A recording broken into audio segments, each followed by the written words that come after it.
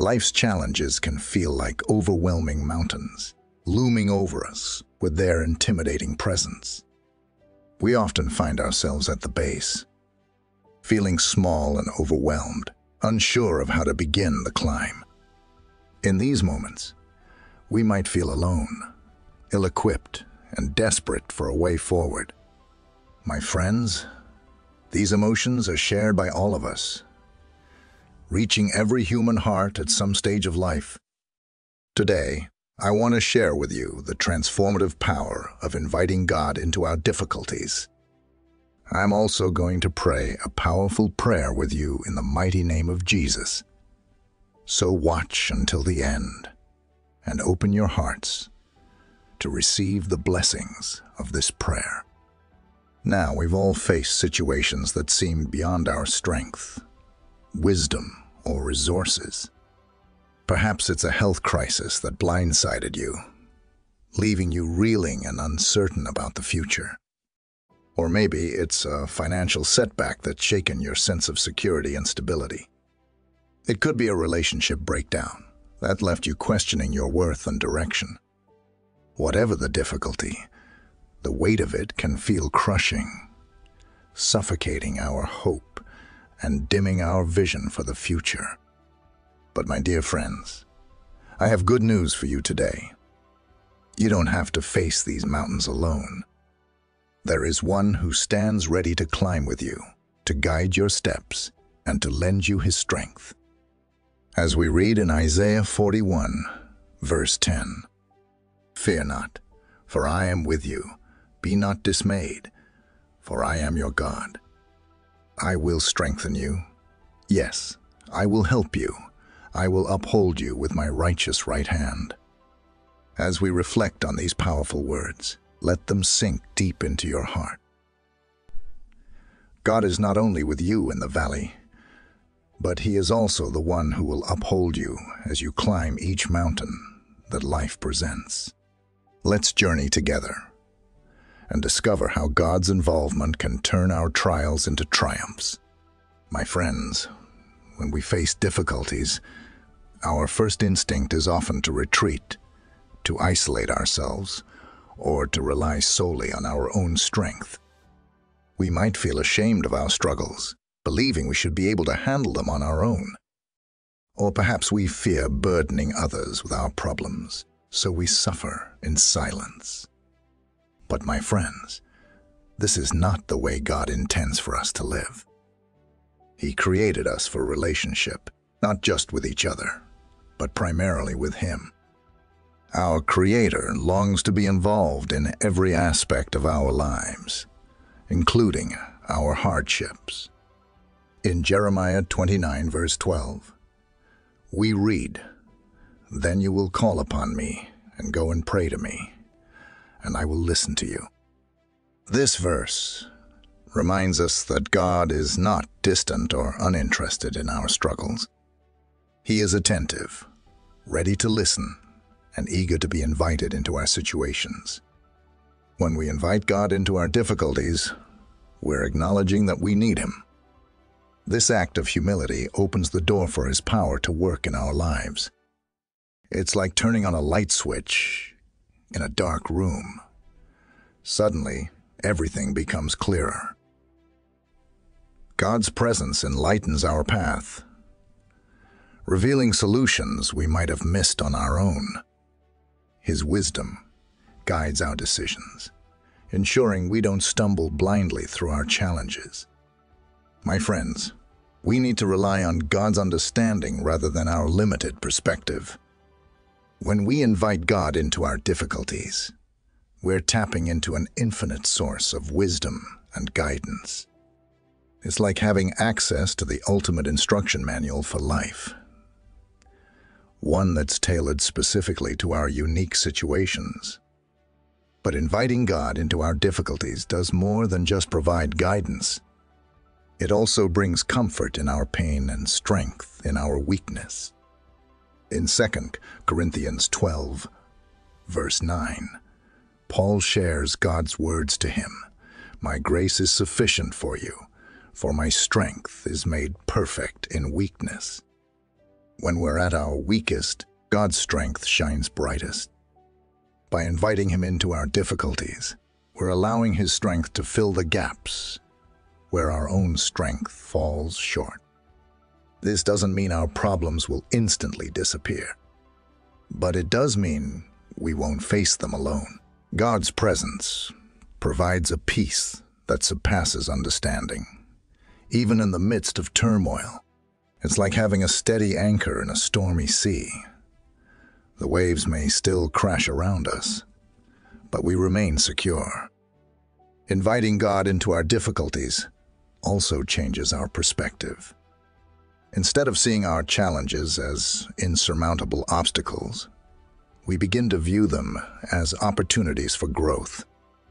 In James 1 verses 2-3, we're told, "My brethren, count it all joy when you fall into various trials, knowing that the testing of your faith produces patience."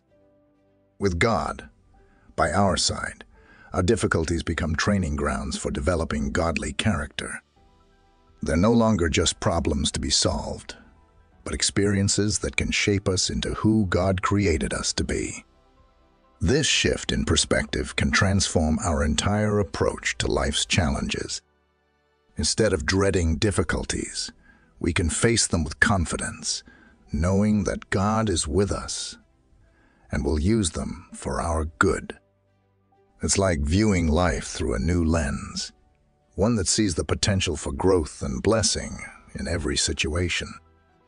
Inviting God into our difficulties also opens the door for miraculous interventions. Throughout the Bible, we see examples of God working in extraordinary ways when His people turn to Him in their times of need. Think of the Israelites trapped between the Egyptian army and the Red Sea. In their moment of desperation, they cried out to God, and He parted the waters, providing a way where there seemed to be no way. Or consider Paul and Silas, imprisoned for preaching the gospel. Instead of despairing, they invited God into their difficulty through prayer and praise. And what was the result? An earthquake that shook open the prison doors and led to the jailer's salvation. These stories remind us that when we invite God into our difficulties, we're inviting the Creator of the universe, the one for whom nothing is impossible, to work on our behalf. This doesn't mean God will always dramatically intervene in our situations. Sometimes His work is more subtle, providing peace in the storm, wisdom for decisions, or strength to endure. But regardless of how He chooses to work, we can trust that His involvement will always be for our ultimate good. Let us now focus on embracing our vulnerability before God. My friends, inviting God into our difficulties requires a willingness to be vulnerable. It means laying bare our hearts before Him, acknowledging our weaknesses and fears. This can be uncomfortable, especially if we're used to putting on a brave face for the world. But God doesn't want our polished, perfect selves. He wants our authentic, broken selves. In Psalm 34, verse 18, we're assured, "The Lord is near to those who have a broken heart and saves such as have a contrite spirit." This verse reminds us that God is drawn to our brokenness, not repelled by it. When we're willing to be vulnerable with God, we create space for His healing and restoration.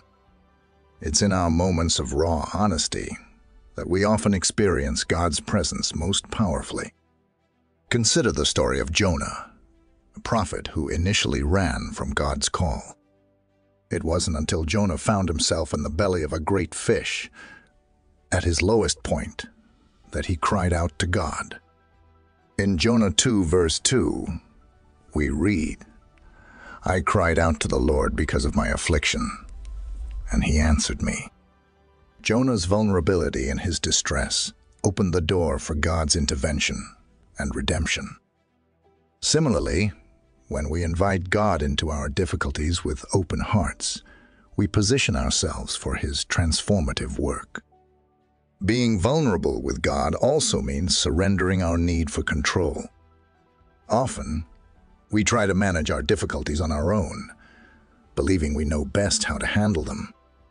But true invitation of God into our situations requires letting go of our plans and embracing His. In Proverbs 19 verse 21, we're reminded, "There are many plans in a man's heart. Nevertheless, the Lord's counsel, that will stand." When we release our grip on our problems and hand them over to God, we allow His perfect will to unfold in our lives. This surrender can be challenging, especially when God's ways don't align with our expectations. But it's in these moments of surrender that we often see God work in the most amazing ways. Think of Mary, the mother of Jesus, who surrendered her plans and reputation when she accepted God's call to bear the Messiah. Her response in Luke 1 verse 38 is a beautiful example of vulnerability and surrender. "Behold the maidservant of the Lord. Let it be to me according to your word." Mary's willingness to be vulnerable before God opened the door for the greatest miracle in human history. Similarly, when we invite God into our difficulties with open hands and hearts, we create space for His miraculous work in our lives. Another aspect of vulnerability before God is honesty about our emotions. Sometimes we might feel angry, disappointed, or frustrated with God because of our difficulties.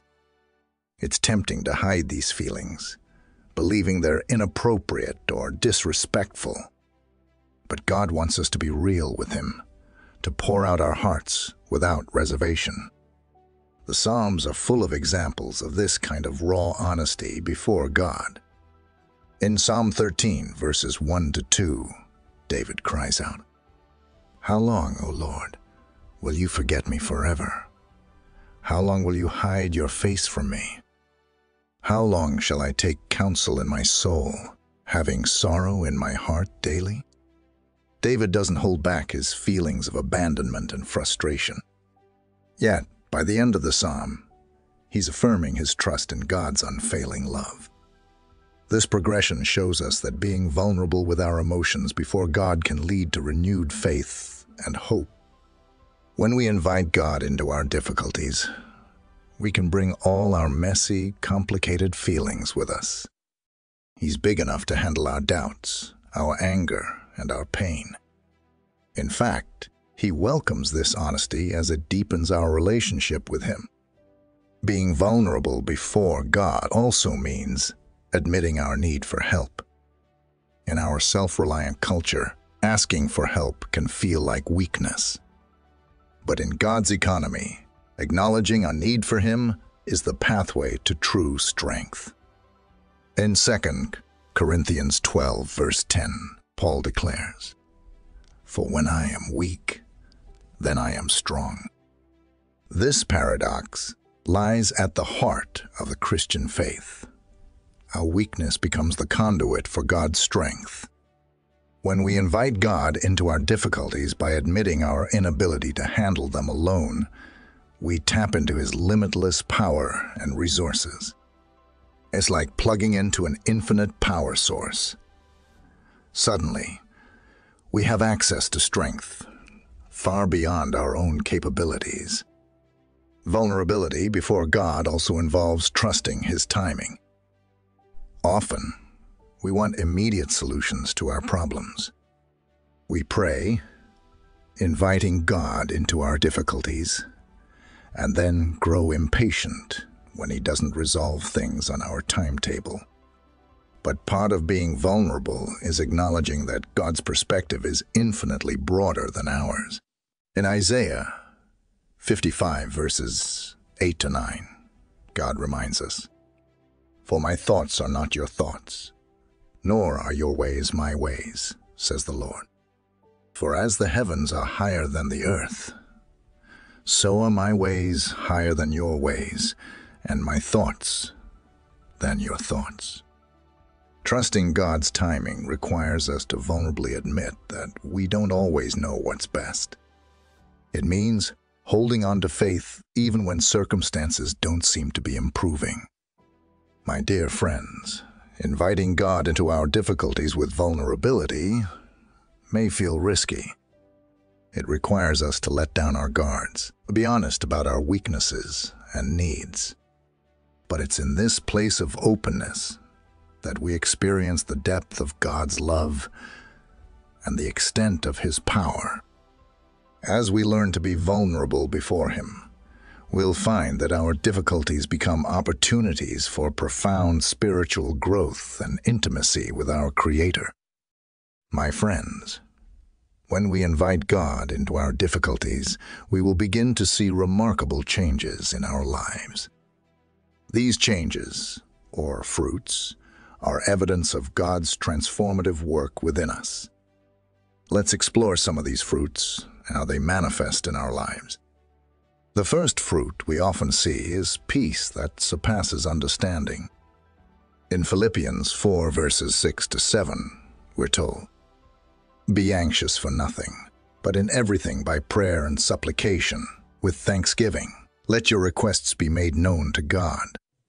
And the peace of God, which surpasses all understanding, will guard your hearts and minds through Christ Jesus."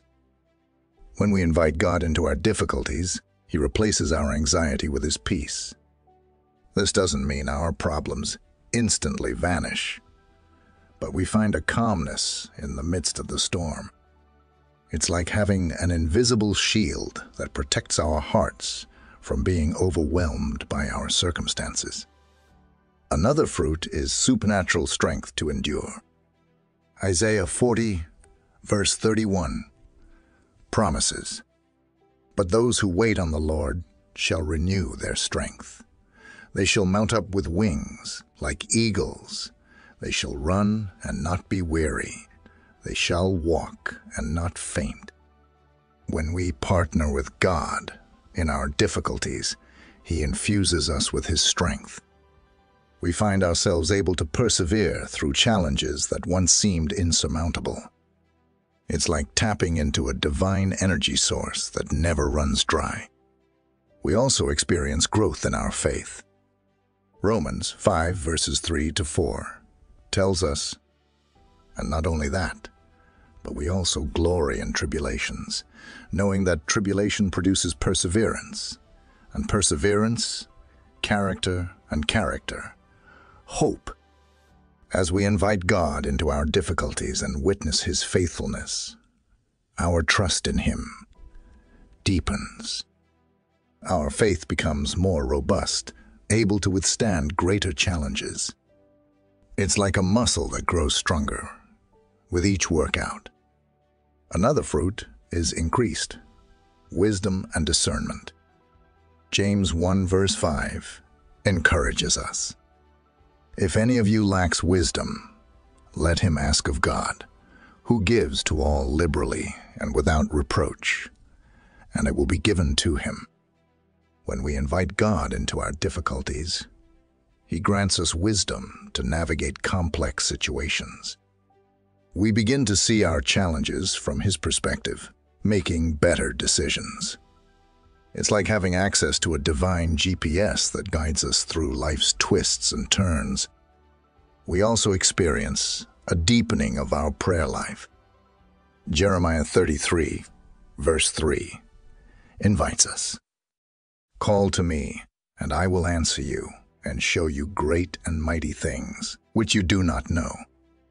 As we continually invite God into our difficulties, our communication with Him becomes more frequent and intimate. Prayer shifts from a religious duty to a lifeline we can't live without. It's like having a direct hotline to the Creator of the universe. Another fruit is an increased awareness of God's presence. Psalm 34 verse 18 assures us, "The Lord is near to those who have a broken heart, and saves such as have a contrite spirit." When we invite God into our difficulties, we become more attuned to His constant presence in our lives. We start to recognize His hand at work in even the smallest details. It's like developing a spiritual sixth sense that perceives God's activity all around us. We also experience growth in our compassion for others.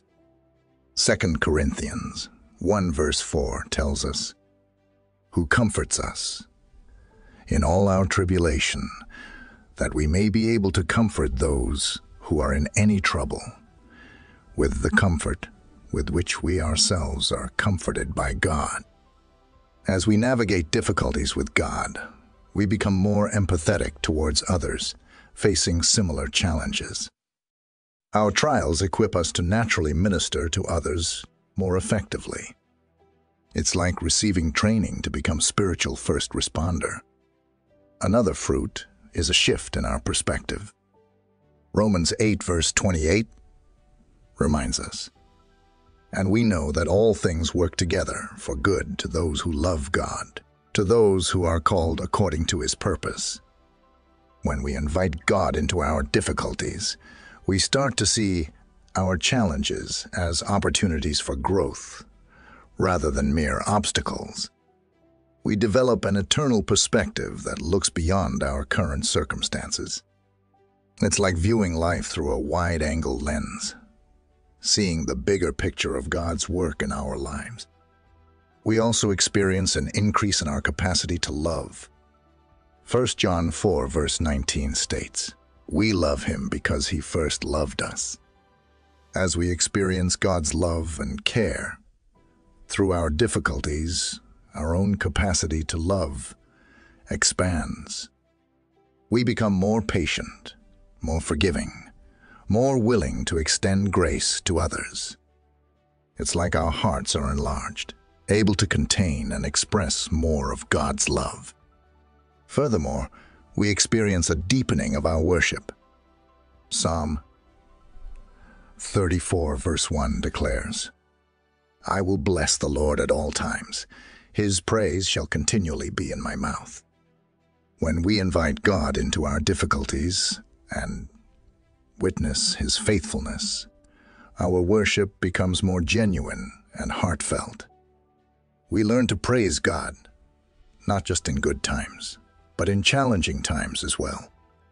It's like our lives become a constant song of praise to our faithful God. My dear friends, these fruits are not exhaustive, but they give us a glimpse of the transformative power of inviting God into our difficulties. As we partner with Him in our challenges, we find ourselves being shaped more and more into His image. Our difficulties become the very soil in which these beautiful fruits grow and flourish. So let us not shy away from our challenges, but boldly invite God into them. For it's often in these difficult seasons that we experience the most profound growth and the sweetest communion with our loving Father. Now, to all those within the sound of my voice, let us go to the Lord in prayer. I want you to pray this prayer with me, or listen to this prayer in faith, so that you can have all the blessings of this prayer. Let us pray to our gracious and loving God. Heavenly Father, Almighty God, I come before your throne of grace with thanksgiving and praise. Your majesty fills the earth, your power shakes the mountains, and your love reaches to the heavens. I praise you for your infinite wisdom, your unfailing mercy, and your boundless compassion. Lord, you are the Alpha and Omega, the beginning and the end, the author and finisher of my faith. I thank you for your constant presence in my life, for your guiding hand through every storm. I'm grateful for your unwavering love that pursues me even when I stray. Oh Lord, thank you for inviting me into a deep personal relationship with you. Merciful Father, I confess my sins before you, and I ask for your forgiveness. Lord, I also choose to forgive those who have hurt me, releasing them into your hands. Lord Jesus, I invite you into every difficulty that I may face today. I surrender my struggles, my fears, my doubts, and my pain to you. Help me to be vulnerable before you, to trust you completely with every aspect of my life. Lord, I am grateful that no trial is too great for you. In the name of Jesus, I rebuke every spirit of fear and anxiety, and I bind the enemy's attempts to make me doubt your goodness and faithfulness. Father, transform my trials into triumphs for your glory. Use my difficulties as opportunities to deepen my faith, strengthen my character, and draw me closer to you. Grant me your peace that surpasses all understanding as I navigate through life's storms. Lord, I ask for your healing touch upon every area of my life, physical, emotional, and spiritual. Protect me from the attacks of the enemy, from discouragement, from despair, from doubt. Shield me from the fiery darts of the evil one, and help me to stand firm in my faith. Bless me with wisdom to make godly decisions, with strength to persevere, and with hope that never fades. Lord, pour out these same blessings upon my loved ones. Let them experience your peace, your strength, and your guidance in their lives. Draw them closer to you through every circumstance they face. Lord, as I say this prayer, together with everyone listening, I'm grateful for every heart that is opening before you right now. We come in agreement, lifting up each other before your throne of grace. We declare that you are greater than any difficulty we face. We claim victory over our circumstances in the mighty name of Jesus. Lord, we ask for a fresh outpouring of your Holy Spirit, empowering us to face our challenges with courage and faith. Protect us, guide us, and use us for your glory, O God. Let our lives be living testimonies of your faithfulness and power.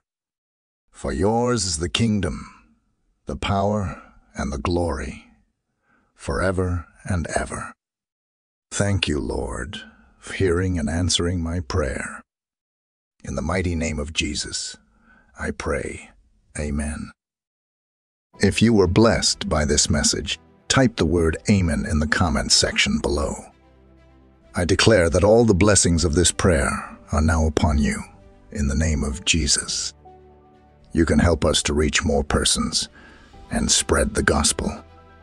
You can do this by sharing the video with a friend or family member who you know needs the blessing of this prayer, and by clicking the like button. Also remember to subscribe to our Daily Jesus Devotional channel for more videos that will bless your heart and uplift your spirit. We appreciate all those who support us. You're blessed to be a blessing. Now, for those who are listening and you want to accept Jesus Christ as your Lord and Savior, I urge you to receive God's grace with an open and repentant heart. Start where you are. Your past doesn't matter. Jesus came to seek and to save those that are lost. God loves you. It is not God's will that anyone should perish, but for all to come to repentance. Say this simple salvation prayer for yourself. Dear Lord Jesus, I know that I am a sinner, and I ask for your forgiveness. I believe you died for my sins and rose from the dead.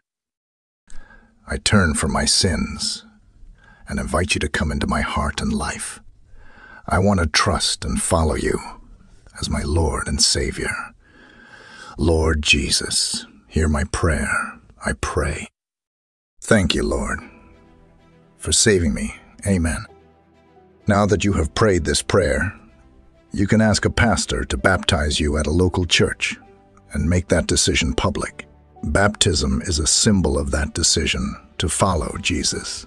I then encourage you to have fellowship with other believers, to learn more about your new life, and to get to know more about God. Please feel free to leave your prayer request in the comment section so that we can present them before God for your blessings and victory. Also, we invite other believers on the YouTube platform and all over the world to join us and start praying for you right now. And we want you to know that even if you don't see a reply to your prayer request, it doesn't mean that you were not prayed for. Rest assured that we are actively lifting up each request to God that is in accordance with His will. We believe in the power of prayer to bring comfort, healing, and guidance in accordance with God's perfect plan. To God be all the glory. May the grace and peace of our Lord Jesus Christ be with you all.